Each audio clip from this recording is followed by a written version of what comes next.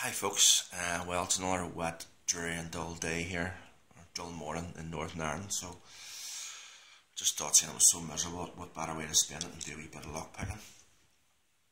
This time going to be attempting a single pin pick. It's a Buffo, and it is a 5-pin Euro. There is no working key with this one, as you can see there. It is well locked up. It's quite nice we picked this one. I'll land this off Dr. Bent.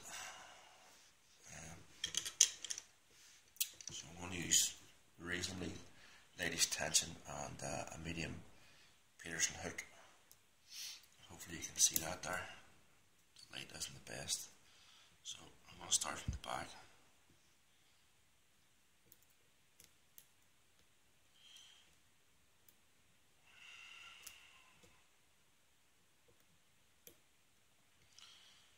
Click there and pin 3, sort of sticks out like a sore thumb.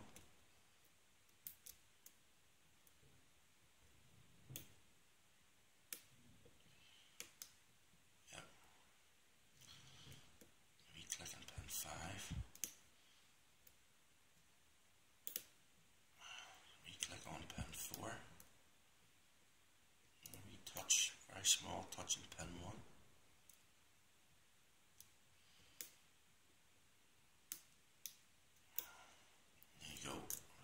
Click on pin 4 and we're opened. There you go. Sorry folks. There it is. Okay. That's your Buffo 5-pin Euro. Now I was wanting to do something else. There's a guy on UK Locksport called Stewart. And I said to Stewart I would show him these new pry bars. So this is for you, Stewart, and for anybody else out there that's interested. See, these are the new, you can see these, get this in focus. These are the new pry bars, Peterson pry bars. So you can see, they call these the no teeth pry bars. These are for folks that use like using top keyway tension, because they don't interfere sort of with pin 1. So this is for you, Stewart. This is the older pry bar, as you can see there. Now, they look quite similar, but if I can do this here right, if you can put these side by side, if I can get this right. Let's say I'm sort of lined up. I can get this to focus.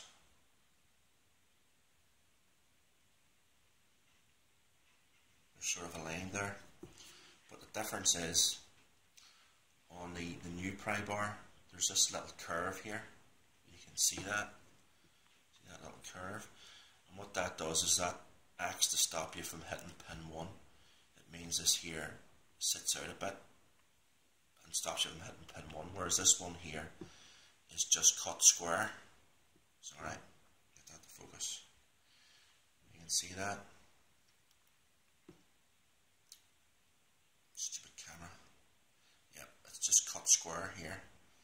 So it just goes straight in. Whereas this one here, there's a curve here and this little lip sticks out. And there's teeth here in this one.